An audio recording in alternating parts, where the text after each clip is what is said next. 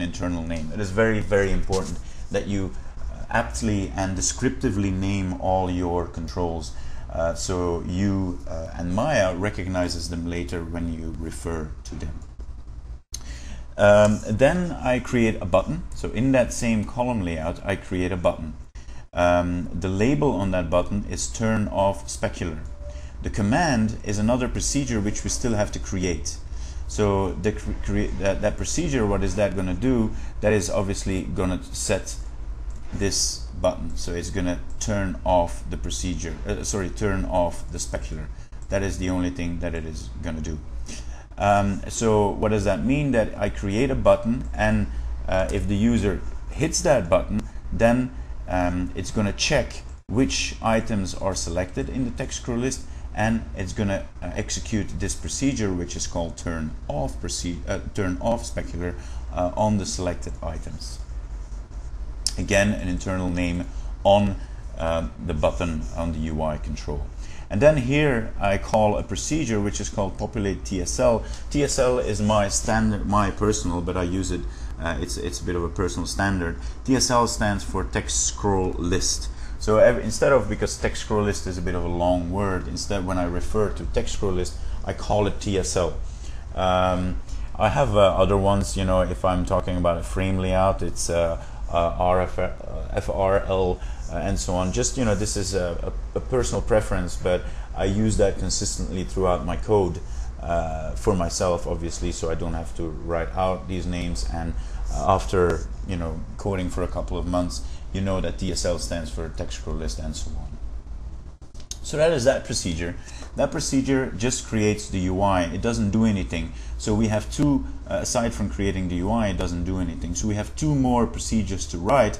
One procedure will put the selected, the lights inside the textScrollList, and the other procedure will, like I said before, check which items are selected and turn off the specular on those selected items. So let's have a look first at the procedure that will populate the textScrollList. So the first line that we do here is we create a variable. So a variable is a dynamic storage place in which you can store data. In this case, we're going to store a string array. So a string is basically words or letters, if you want, and as a data type. You have other data types, as you probably know if you've done a little bit of MEL. You have integers, which are whole numbers. You have floats, which are fractional numbers. You have vectors, which are three float numbers. You have matrices, and so on. In this case, because in Maya you have to explicitly declare your variable, which means that you have to tell Maya beforehand what kind of data you will store inside that variable. So it's going to be a string. Why is it going to be a string? Because it's going to be spotlight 1 or directional light 4, or, you know, that kind of data, meaning words. And then what we're going to store in it is we're going to list all the lights. So LT is a flag on the ls command. So if we go to the ls command and then we check, let me just make this a little bit smaller. We check lights. Lights, there we go. So well, lights, what this is going to do is going to list all light shapes. So that is exactly what we need. So it's going to list all the light shapes, which means if we would, for example, create new lights. So let's say that we go create, let's delete these first. Let's say that we create some new lights. So let's say a point light, volume light, and a directional light. So we have now 3 lights in the scene, and that means that if I execute this command, it's going to tell me these are the lights in the scene. Because what this command does, like we mentioned before, it just lists all the lights in the scene. This is not dependent on selection. It's just going to list all the lights in the scene.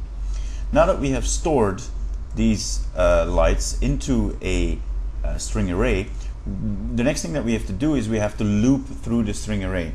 As you will remember, an array means that you have a list of objects.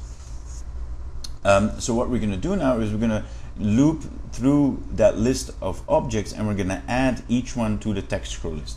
So how do you do that? In this case, we're going to use a for loop.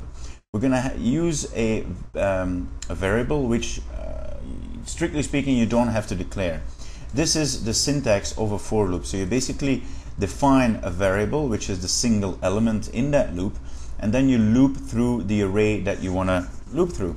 So what we're going to do is, first we're going to list all the lights. We're going to store those in a string array, and then we're going to loop through the string array, and each element that is in that string array, we're going to put that in the textScrollList.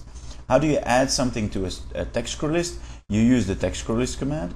You put it in edit mode, which means you want to edit an existing textScrollList. The textScrollList is the light TSL, which is obviously the light TSL that we created in the light UI procedure. And then we just append that element of that string array to the textScrollList. So we append each element. This here is each light is obviously the name of the variable that we have here, and we just append it to the textScrollList. So what does that mean? That means that if we execute this UI, and you will see that the populate TSL, the populate textScrollList, this is this procedure obviously, gets called right before the window gets created. Because you create a window, then you create the content of that window, and then you use the show window command to actually show the window. So what you do normally, or what we do in this case, is before we show the window, we check which lights are in the scene, and then we loop through each light in the scene, and we put it in the textScrollList.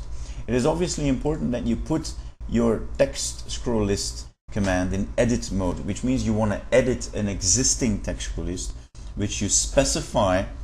So obviously you have to tell which textScrollList you want to edit, and you specify that by telling its name, which is the name that you gave here. That is why I told before that it is very, very important that you give your UI controls internal names.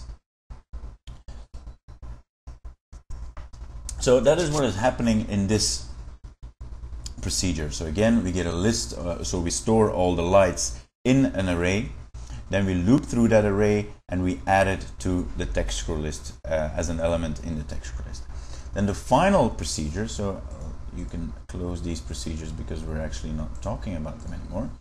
So the final procedure is this one, which are called turn off specular. As you will see in the actual full MEL course, I spend a great amount of time explaining or stressing how important it is to give your variables and your procedures descriptive names, how important it is to maintain proper formatting, proper syntax rules, and so on and so on.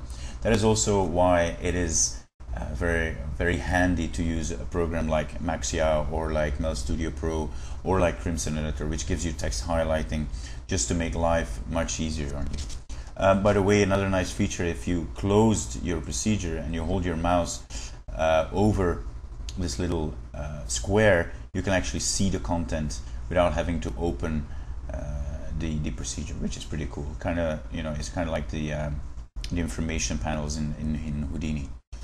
But anyway, this procedure, again, very simple.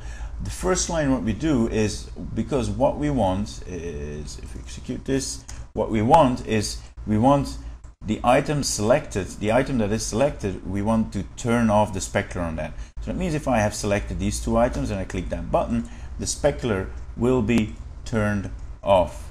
Oh, that's the volume lines. So it will be turned off. All right. So the first thing that we have to check is, and I should put in a comment here which says